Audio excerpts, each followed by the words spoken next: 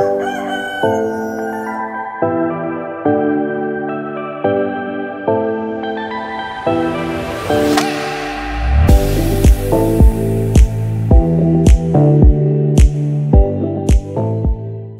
friends, and welcome back. Today is Tuesday, January the 2nd, and with it being a Tuesday, you guys know the drill. It's time to get in here and basically get something accomplished.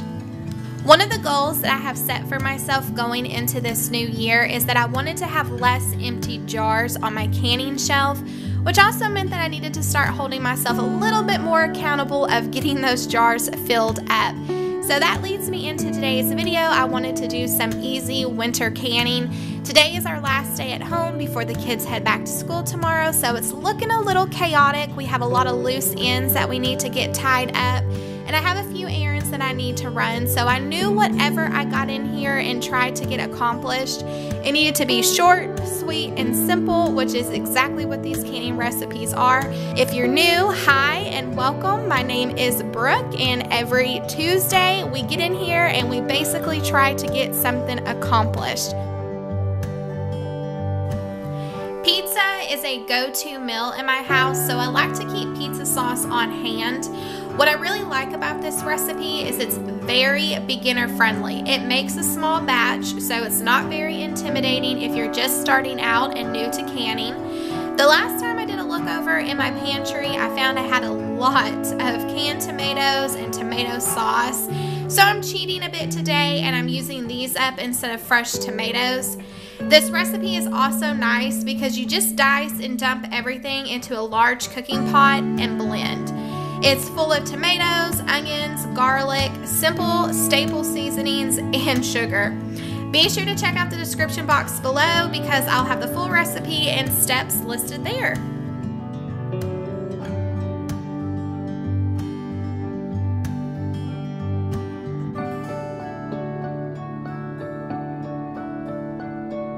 A little side note, if an immersion blender is something you don't own, a regular blender will work just fine. My immersion stick is about as old as dirt. It is one of the first kitchen tools I purchased when my husband and I moved into our first apartment together, which is over 10 years ago now. I picked it up from a little thrift store for a whopping $4, and you can see I have never taken the price tag off. I should probably do that.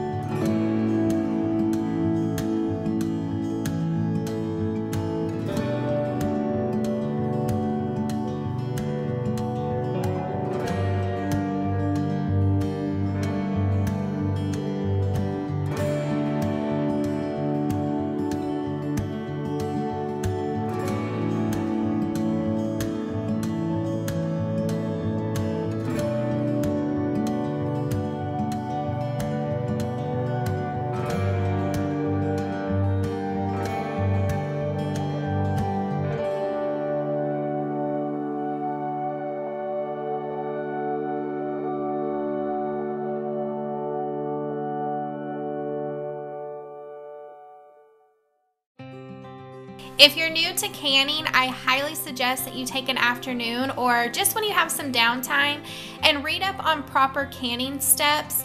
The last thing that you want is for your jars to not properly seal and all your hard work on making something shelf stable go to waste. I'm going to pop up a website down here for you guys that you should check out. It is the National Center for Home Preservation. Take some time and explore because any questions that you have, you can definitely find an answer to on here. It is a great place to reference back, even if you are a seasoned canner. I find myself all the time referencing back to this website. It is just a great resource and tool to take advantage of, so definitely check it out.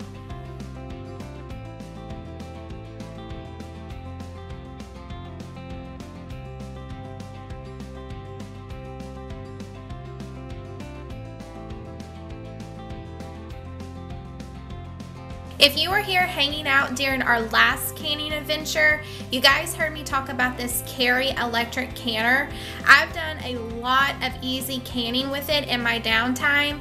I've canned up some pickle relish and orange marmalade, to name a few, and I am absolutely loving it.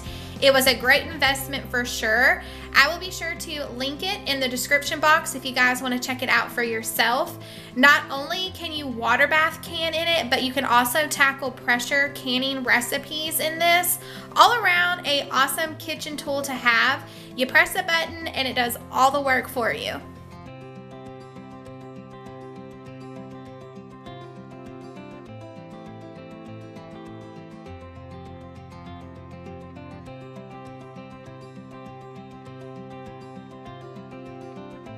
Another kid-friendly meal I lean on a lot is Sloppy Joes. I love having some jar sauce on hand for the nights I'm running behind on dinner. This is a fast and easy recipe as well, requiring a lot of kitchen staples you probably already have. Cheating again, I am using some cans of tomato sauce that were hidden away in the pantry. This would be a great canning recipe to try at home if you're looking for a way to use up all of those summer peppers you may have tossed in the freezer and have forgotten about.